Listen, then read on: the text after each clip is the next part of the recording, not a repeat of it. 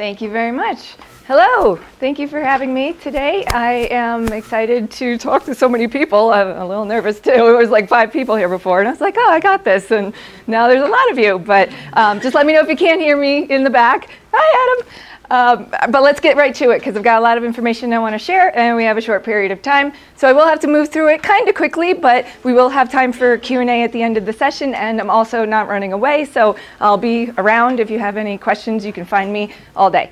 So today, these are the slides. If you want to jot this down real quick, if you want to download the slides, I'll show it again at the end. I do have to keep moving, so one more second on that, and I'll show it again at the end. So, and really quickly, some fun facts about me.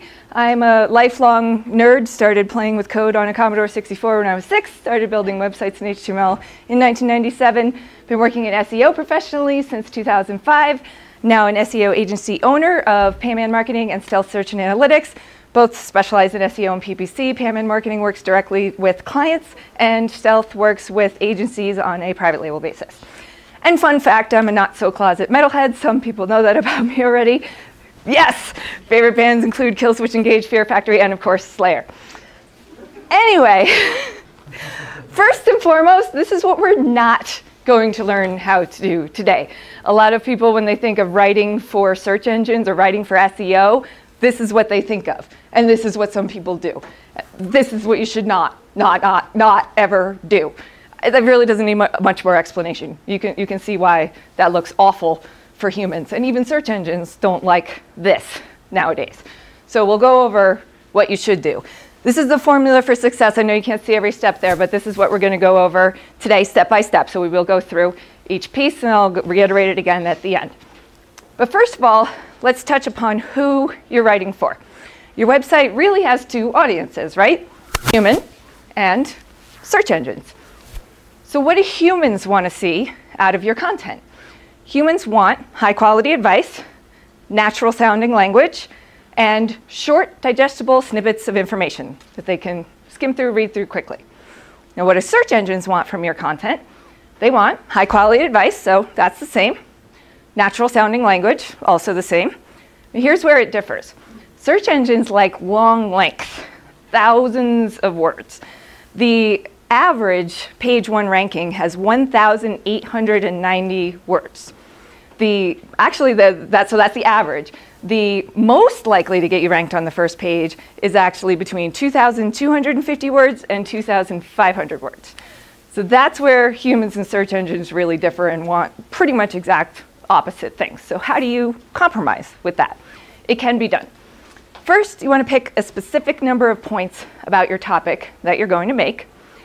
Next, you want to write thoroughly about each point, but break it up with subheadings for each point that you're making so it can be easily skimmed and digested, and include visuals throughout, a lot of imagery. So you can really get to a pretty high word count without it looking like a practical term paper.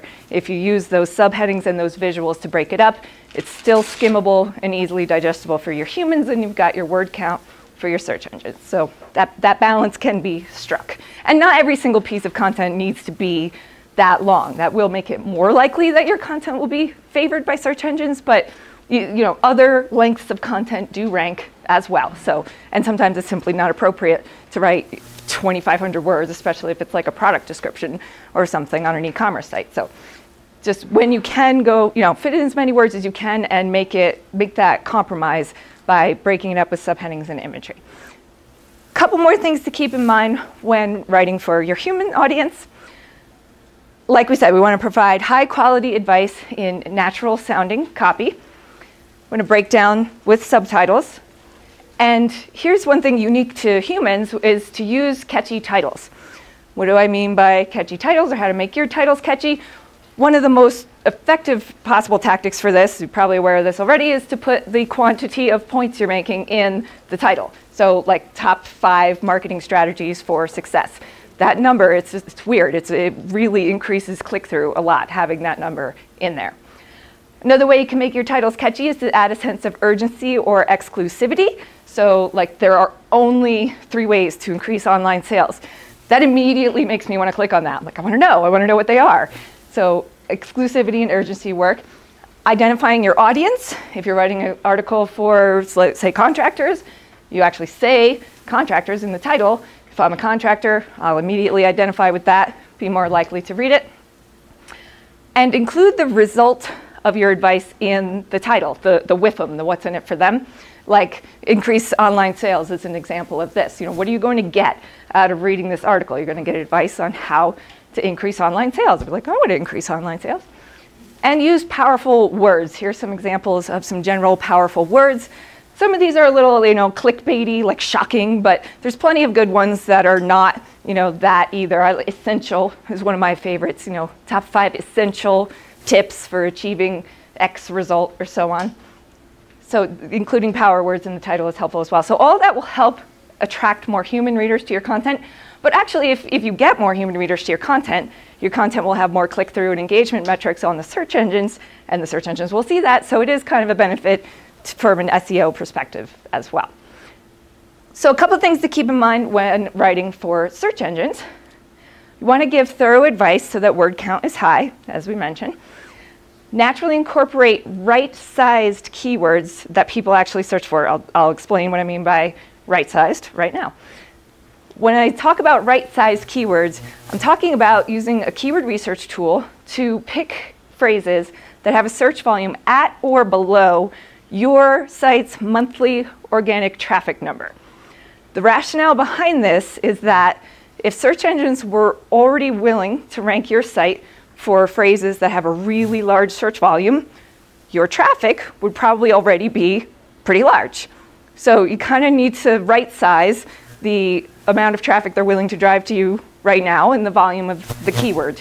This is not an exact science, but it's you know, we found that it works. If you want to write for a term, a keyword term, that's searched 90,000 times a month, but your site only gets 500 hits a month of traffic, search engines are not likely to trust you that much for that popular of a phrase yet. So hope that makes sense. So to find out your monthly organic search number, you can go into Google Analytics, click on acquisition, then all traffic, then channels. Set your date range to last 30 days. Or if you have a seasonal business and, you know, December was the last 30 days and it was slow, maybe just pick a different whole calendar month. And then take note of your organic search number. Then you go to your keyword research tool, and there are a lot of keyword research tools out there, but this is the one that is our favorite. It's called Keyword Tool. It's found at keywordtool.io. Yeah, it's a pretty self-explanatory name. And it is a paid tool. The plans range from $48 to $88 a month. If you do a lot of writing, I think it's totally worth every penny. There are other options out there that will give you some data for free, usually partial data for free. Like SEMrush will give you, I think, 5 to 10 keyword stats for free. SEMrush is very good, but I like this one in particular because this uses Google's search volume data. SEMrush and some other tools use their own database, and I like to get the information straight from the source. So I like that this one uses Google's search data. So once you have your keyword research tool handy, you want to pick a primary keyword for each piece of content that you're writing, like I said, with a search volume at or below your monthly organic traffic number. It's okay to go below. The goal is not to go too high, because then you're just, that keyword's kind of out of reach to your site at this time. Hopefully you build up your traffic slowly over time, and bigger keywords come within reach. So for example, if I wanted to write an article about AC compressor failure for an HVAC company who has 500 hits of search traffic a month, this search volume of 90 means that's attainable for that site. You also want to pick a few secondary supporting keywords too. Google's very focused on AI and machine knowledge right now, and they're trying to really understand context a lot. So you can't just take one keyword and only use that keyword about that topic throughout the content. You need to pick secondary supporting keywords as well to flesh out that context. So in the keyword research tool, you can find a couple of examples of a couple of secondaries. For example, symptoms of AC compressor failure or causes of AC compressor failure if AC compressor failure is the primary. You can and should also look at Google Search Suggest for ideas for secondaries. This is a direct clue into what Google thinks is contextual for that topic. So punch in your primary keyword in Google and just see what the other secondary, what the search suggest keywords come up, and those are good contenders for secondaries. One final tip before you finalize your primary phrase or even the secondaries is to Google each one of them and make sure that Google understands the context of the topic correctly the same way that you do. You'd be surprised sometimes. You type something you think is so simple, so straightforward into Google, and you get results for something else entirely. I forget what the primary keyword was once, but I was checking something.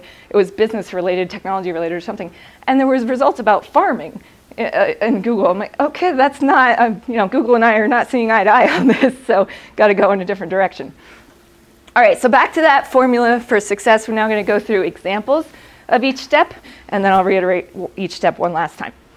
So the first step is actually to pick the keyword. We went over that. Next step, you want to use your primary keyword in the title and in the opening paragraph or opening section of body copy. Easy enough, doesn't really require further explanation. Next step, this makes it really easy to use your primary keyword throughout and have it sound natural. You want to do a quick summary, and this is both for humans and search engines, quick summary of the points, the key points that you're going to make in the article. Just in this article, you're going to learn about this topic and include your primary keyword in the subheading for that quick roundup, and it sounds perfectly natural. Next up, you break down each point, write thoroughly about each point, but break it up with those subheadings. Include the primary keyword naturally, and include the secondary keywords also naturally, at least one each for the secondaries. And then you want to use your primary keyword in your conclusion subheading and in your conclusion paragraph. So here's your key takeaway in the subheading, and here's a paragraph summarizing what we've learned in this article. It's easy enough to very naturally repeat your primary keyword in there, not having it sound like that first or look like that first horrible example that we saw. In total, you do want to keep note of count up your uses of your primary phrase and aim for, if possible, at least one time per 100 words. That should not be hard to do if you follow that formula. It should naturally already be in there quite a bit. But don't overdo it, not like that first example. You don't want to go more than 2 times per 100 words. So in a 1,000-word article, for example, you want to aim for about 10 uses of your primary keyword, but don't exceed 20. If you happen to be writing a shorter article and you're following this formula and you exceeded that 2 times per 100, back down. It's more important to not overdo it in that case. Quick, frequently asked question about question phrases, or frequently asked question about questions, because I knew this was going to come up. Question phrases are a bit tricky. So if you picked as your primary keyword a phrase that is a question, which is very common now with voice search, it's really hard to repeat that question so many times throughout the article and have it still look and sound natural. So here's what you can do. You can easily enough use it as your article title. That's pretty simple. You can also repeat it in your opening section. So, what can affect ovulation? That sounds perfectly natural too. But from there, you can reword it. Reword the question as an answer. And Google will understand this as, that's what you're doing. You're answering the question. It will still consider, even though it doesn't match exactly your primary keyword, it will still consider the article relevant if you just kind of restructure it so that you're answering the question. So, birth control can affect ovulation, this can affect ovulation, that can affect ovulation. So that's just simply rephrasing the what can affect ovulation question into an answer. X, Y, Z can affect ovulation. That will still work. And then you can easily repeat the question in your conclusion summary. So what can affect ovulation? Here's what we went over, reiterating the key takeaways. So one more time through the formula of success, step by step. So you start with keyword and topic selection. When writing for humans, you want to determine your few key points that you're going to make in advance so that you can break it down nicely with subtitles for skimmability. Then you want to pick for search engines, you want to pick your right size keyword and make sure it's not exceeding your monthly organic traffic number. Make sure it's right sized for you. Next up, in the title for humans, make it catchy using the tactics we talked about, inserting the quantity of key points, including exclusivity or urgency, identifying your audience, and using powerful words. And then for search engines, simply use your primary keyword in the title. Next up, in your opening paragraph, for your humans, you summarize the intent of the article so they know what they're about to get out of reading this article. And for search engines, you just use your primary keyword naturally in that opening paragraph. After that, you have your quick overview of your key points. Again, to let the humans know what you're about to, a little more in depth, what you're about to go over. And for search engines, use the primary keyword in that overview subheading. Next, break down each key point with subheadings for each. For your humans, this is, good, useful, genuinely helpful information about each key point of the topic. And for search engines, this is your chance to use your primary keyword naturally again, and to pepper in your secondary supporting keywords at least once each. And then your conclusion subheading, repeat the intent of the article in summary format, and use the primary keyword for search engines. In your conclusion paragraph for the humans, summarize, reiterate the most important key takeaways. Again, a chance for search engines so you can use your use your primary keyword naturally one more time.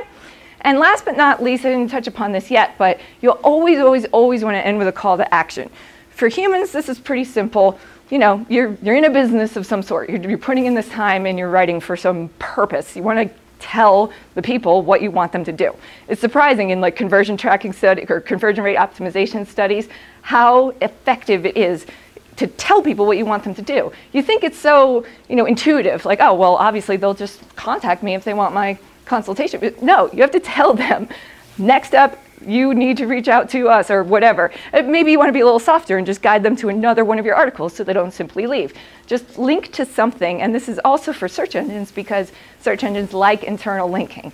They like when they can crawl through an article and then have Googlebot, click on a link and go to another one, and you just create a natural flow of related topics or pages within your site. So call to action effective for humans and effective for search engines when you link to another piece of content. So that's it. We actually have more time, went through really quickly. We have more time for questions than I would have thought. You can also email me questions or heavy metal music suggestions at that email address there. And there's your slide link again. So first question. What advice would you offer for hyperlocal keyword? Okay, yeah, that is challenging. So the example of doing it wrong was, obviously trying to go hyperlocal. Stop words is something I didn't touch upon that are totally okay. So if your primary keyword is, like that example showed, I think it was family attorney, Plano, Texas. It's totally fine to put in a stop word, which is a super short word like a and the, in order to make something more natural sounding. So, you can say such and such law firm has been a family, or so-and-so person has been a family law attorney in Plano, Texas for X amount of years. They opened their, family attorney law services in Plano, Texas in 1970, blah, blah, blah. You can put those stop words in to be able to relate, a topic to a location and have it sound much more natural. Does that kind of answer your question? Yeah, it did, but another thing that's interesting is kind of a key piece of advice you gave is making sure you don't bid on keywords or use keywords that are outside of your grasp, right? But that might not be as true for hyperlocal because Google focuses on locality, and that's important to them. Right, that's true. Some of the keyword research tools let you set the location, so you're not just getting nationwide search volume numbers. I don't trust the accuracy as much. It seems as if when you change it to a specific geographical region, the numbers, you'd think they would be proportional topic-wise to if a certain topic is really popular nationwide, it would be popular hyperlocal too. I mean, obviously there's factors involved that might make that not the case, but just from what I've seen, it doesn't seem super accurate, but you can look at that data and take that into account and use that for your right sizing as opposed to the nationwide numbers, which is what you'll get by default. Actually, I think global is default on the keyword tool that we use. We change that to United States. And sometimes we'll check the local data, although we don't fully trust it. Primarily we use the nationwide search volume numbers.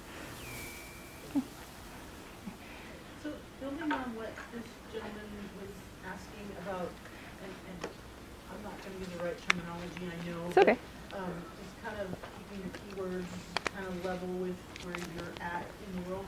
So how do you build your website? I mean, can that kind of keep you behind, or do you just kind of decide, oh, I'm ready to, now I can't? Yeah. Things build that way. It will ramp up over time, because if you start out even with super small volume keywords, 10 and 20 each, once Google starts to trust, you write enough content about that, you get enough people coming to your website about that, your traffic number will naturally go up. Then you can aim for your second tier, and Google will learn to trust you for those phrases, and then you aim for the third tier. So it's not too limiting. I mean, it definitely requires patience. Just look at it once, keep looking back. And see. Yeah, each time you go to write a new piece of content, check your number again. Well, I mean, if it's been a month, check your number again. But there is a direct relationship between quantity of new content added to the website and search traffic and rankings. It's basically, I would have included a chart, but it's just a diagonal line up like this. It's literally the more, the better. So if you start out with search volume phrases in the 10 to 20, 30s, the more you write, the better. Because that's the quicker your traffic will grow. So it is a strategy that takes time and patience, but if you can push out, articles weekly, maybe even bi-weekly, the more you push out, the more it will accelerate that process. So does that limit what you can write about? At first, yes. And I mean, if you know you're going to be going high quantity, you're going to be writing 8 blog posts a month, you can maybe, start out with a little overconfident and pick things that are a little over where you're already at, knowing that, you're putting so much gas in the car. That's what I say about the quantity of new articles added. It's like putting gas in the car. So if you know you're going to be refueling twice a week, you could get, aim a little higher at first. What would be right size for like a new website if you have 0 traffic? Yeah, so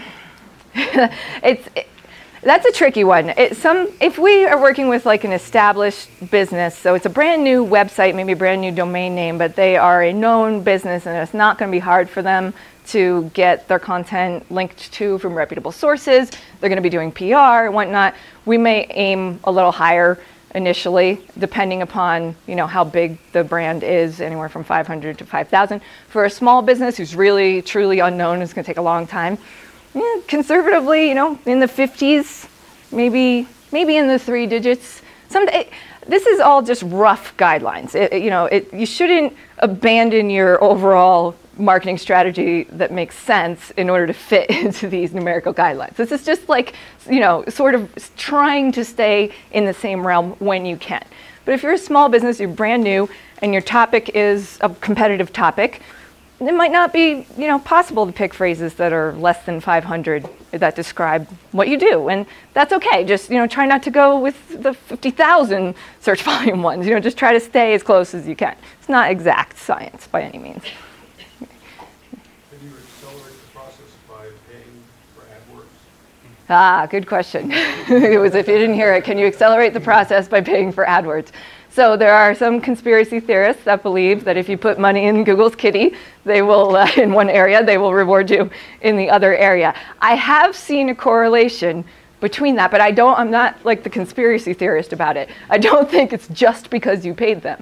I do believe, and I've seen evidence, that driving traffic through AdWords to your content creates engagement metrics on your content and makes your content look popular, and that then increases your organic traction. I have a question about the variety and like variances. So example, your AC one. Air conditioning, AC aren't just synonyms, they're right. Replacement words, right? Right. Do you tend to just stick to one, or do you use that as a way to kind of like mix up the copy and reduce your saturation, if you will?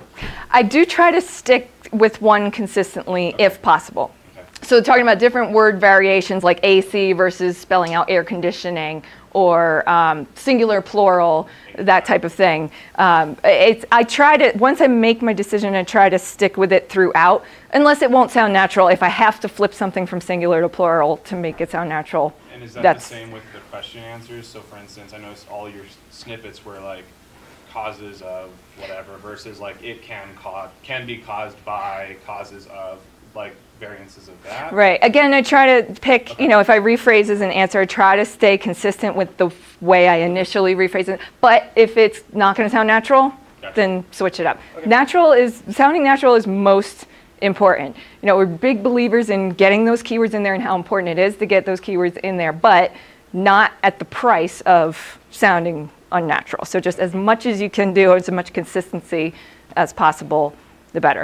Okay. Quick note about looking up the search volume numbers, though, for the different word variations. That depends on what tool you're using, how good they are at giving you Broad versus exact. the broad versus exact type data, you know, singular versus plural.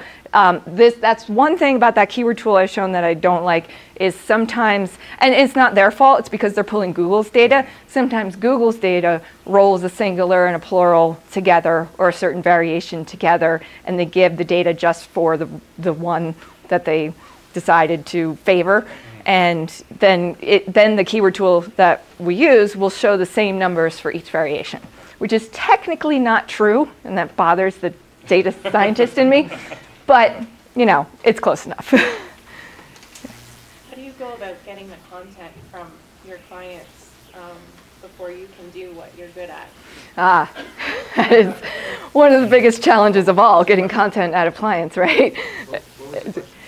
How do you go about getting the content from your clients, you know, if you're working on an agency or consultant basis? And that's what we do. We actually don't provide writing services ourselves. We either pull in an outside copywriter to work with that client or look to that client to produce their content in-house. So that is a huge challenge. Planning ahead is the #1 antidote to having challenges getting clients to send you content or approve content that a copywriter wrote. We plan out content calendars at least 2 months in advance with ideally at least weekly articles in them. So 4 articles a month, planned out 2 months in advance. We assign the top, or if they give us the topic, we either assign the topic or they give us the topic, but we assign the keywords. And we plan that out 2 months in advance, get them to approve our keyword selections 2 months in advance, and then we try to get all the writing back to us 1 month in advance.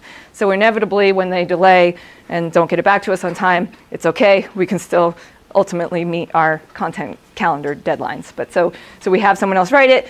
We assign the primary and secondary keywords and the internal link, and then they send it to us. We review it, make sure it was done right, and then it gets posted. Sounding natural, is that trending more towards even verbal spoken English versus natural written English? That's a good question. Honestly, I have not looked into that as much. When I say, so she was asking about sounding natural, if it should be like conversational, because you know you can write differently if you're writing for written text versus if you speak. Like if you transcribed my talking today, it wouldn't look like a very professional article. I haven't really looked into that too much. When I say sounding natural, it's just not sounding like that first example that I showed. Like in no context, in no world does that sound reasonable. So that's just what I mean when I say natural.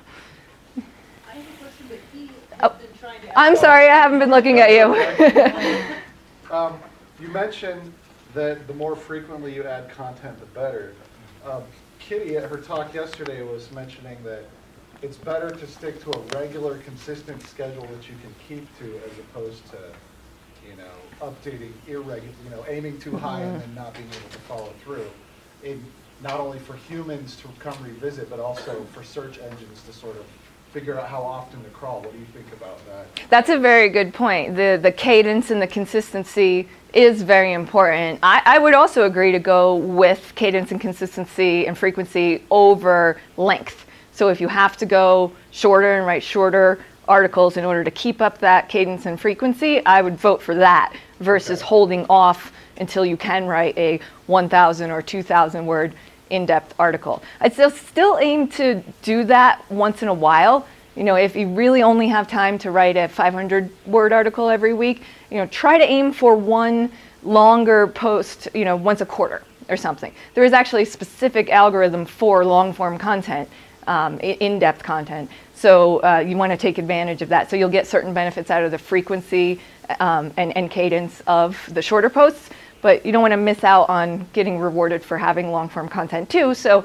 you know, don't sacrifice your cadence and frequency, but try to get a long one in there once in a while if you can. That's what I would say. Thank you. How does Google deal with words that are in attachments? Words that are in attachments, like a PDF. A PDF or a Right, okay. So PDFs, if you're linking to a PDF, you'd see people do this sometimes. They post their email newsletter as a PDF or as a Word file on, that's linked to from a page on their website. Google can crawl those and it can see the keywords in them, but for some reason it just doesn't understand them as comprehensively as it does regular website content. So, it's not like it won't get indexed at all if you put a PDF or a Word doc up, but we say whenever possible, turn that into a regular old web page. Even if it's like a guideline to something that you download onto your website, I've heard that increases. Oh, well, so gated content, like a lead magnet or something, that would be different. You would actually, if you're trying to get them to fill out a form in order to get to the PDF, you actually want to block that PDF from search engines completely. You don't want people to just Google and find it. So you have to add what's called a no index tag to that page. Be careful, just add it to that page. That is the tag of death. So if you accidentally enable that on the whole website, which by the way is in WordPress, it's under settings, settings reading, discourage search engines. Site will be gone from Google and Bing and every search engine. So don't enable that there. But on a page-by-page basis, Yoast has an option. You go to the bottom of the page, and I think it's under like the gear or advanced, whatever that section's called, and you can no index just that page or attachment. How valuable are plugins like Yoast? Plugins like Yoast in particular, are super valuable. Primarily from a technical SEO perspective. So everything we talked about today was content. There is two other whole buckets of SEO. There's the technical realm of things, and there's the off-page, like getting reputable, relevant inbound links and stuff like that. Yoast is super helpful in the technical arena. It takes care of a lot of the technical requirements that the Google crawlers and all search engine crawlers want to see. XML sitemaps, little nuanced rel canonical tags and stuff. It takes care of a lot of that. I do find that the keyword tool calculator thing throws people off more than it helps sometimes, because they're so focused on getting that green light. And first of all, they think that that's actually like doing SEO for them somehow by putting in that focus keyword and checking for green or red lights and all the requirements. It's not actually doing anything. And it's an automated, calculator checker tool of sorts to provide guidance, but it's automated. So it can't take into account unique things for that situation, like stop words. If you have to use in, even though your primary keyword doesn't have in it, it doesn't take that into account. So I do find that, at least with our clients, it throws them off a lot more than we'd like it to. And it doesn't support secondary keywords in the checker part of things. So the content checker could use a little work, but for technical, it's absolutely excellent. This is a very, very basic question. And my apologies because I just sat through your lecture. But so a keyword isn't necessarily a key word. It can be a key phrase. Yes, I should say key phrase, as it can be. It should consist of multiple words. It is very difficult to go after single keyword key phrases. Typically, the volume on those is very, very, very high, except for in super niche technical situations. Like we have a client that writes about, concentricity and perpendicularity. That might be a case where a single keyword is attainable, but yeah, actually I should call them key phrases because most times they will have multiple words. What effect does font style, like bold or underline or italicized font, does that have a positive or negative effect? Okay, the question was font styling and how much that affects the search engine friendliness of it. Back in the day, bolding things did mean something, not so much anymore. But what does matter, what we still see matters, there's debate about this as with everything in the SEO community, but we do see that the heading tags that you use matter. So the specific styling on the tag doesn't matter, but there should be at least one H1 tag, like heading 1, does tend to be automatically styled as the biggest, boldest, but that's not the part that matters. The part that matters is that your title is encapsulated in H1 tag, and that there's only one H1 tag on the page, because from a designer perspective, H tags are used for styling, but from a search engine perspective, H tags are used to show importance of the subheadings. So with an H1, you're telling the search engines, this is my number one most important heading on the page. So if you have multiple H1 tags, you're saying this is number 1 and this is number 1 and it doesn't make sense. So you want to use a logical H tag hierarchy. H1 in the title, all the other main subtitles H2s, and if there's subtitles under that, H3s. That's what does matter. Yes, I was curious at this point in time how Google and other search engines respond to having text that's not visible to users but is still on the page. Ah, okay, so hidden text, so like white font on white background, it responds negatively. They do look down on that very much so. And Google can now crawl CSS and JavaScript. So it used to be easier to sneak by with that. At first they only understood HTML. Now, and you could get away with doing that with CSS or Java. Now they crawl everything and they know everything now. So don't do that. What about like accordions and sliders? Oh, sorry. Sorry, I was, okay, you already asked. In hidden content, like accordions and sliders. Oh yeah, okay, that's a tricky one. Are they getting better at reading that?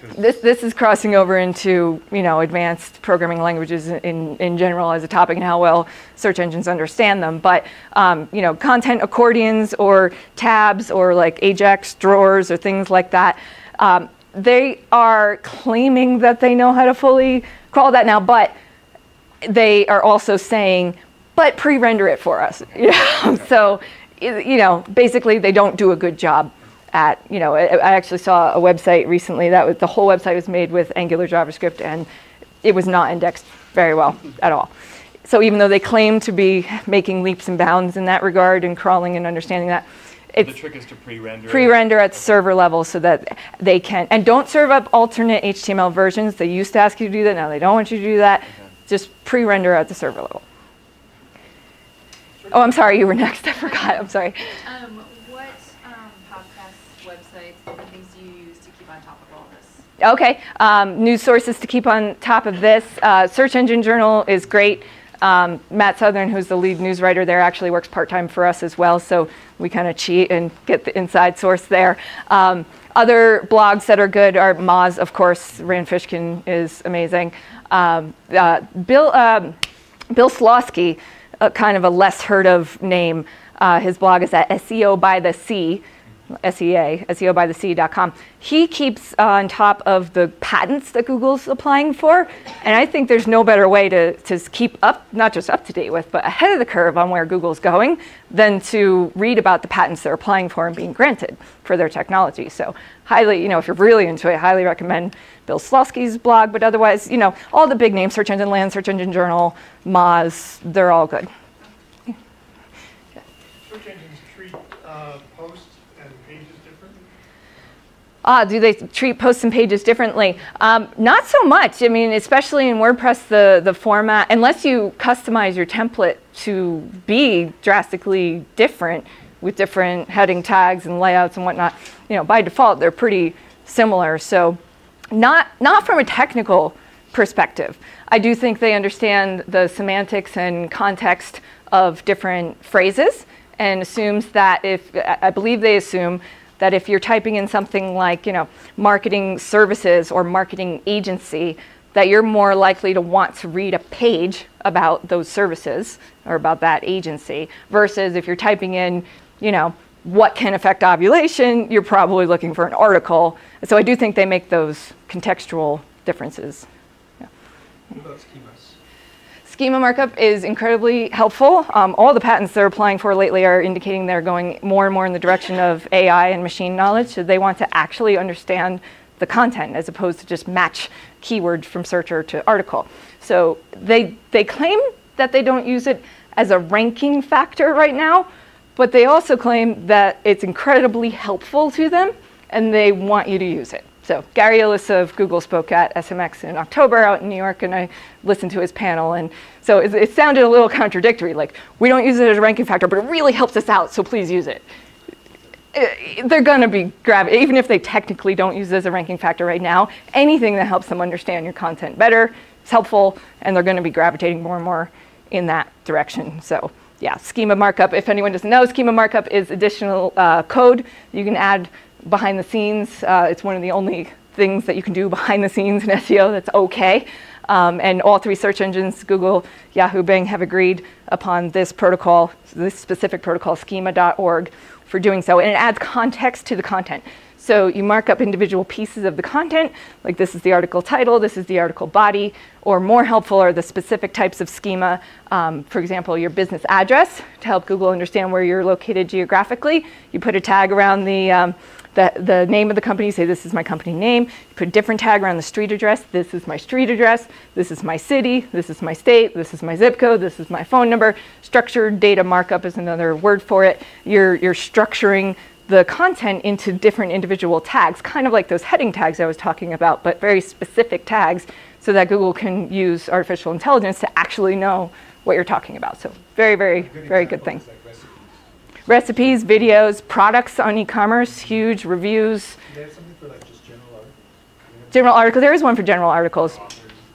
Authors, people, bios, helping, linking off to, especially in the medical community, there's a specific part of the algorithm for medical and a couple of other fields that it looks for the credibility of the author. So you want to mark up who the author is, their bio, mark up their credentials, where they went to school, their awards, their recognition, things like that.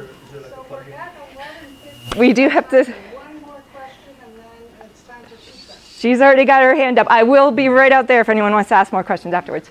I was just wondering if it's ever helpful to use a common misspelling of a word or a name, or if Google already takes that into consideration. Ah, great question. Is it beneficial to use a common misspelling in order to rank for that?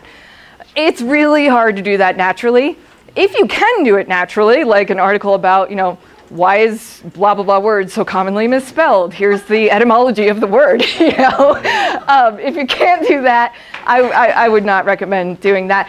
That's where AdWords might come in. You might just pay for an ad. Usually the misspellings are pretty cheap. So you might just pay for an ad on the misspelled version of the word. So we do have to close. Thank you so much. I'll be right out there for more questions. Thank you.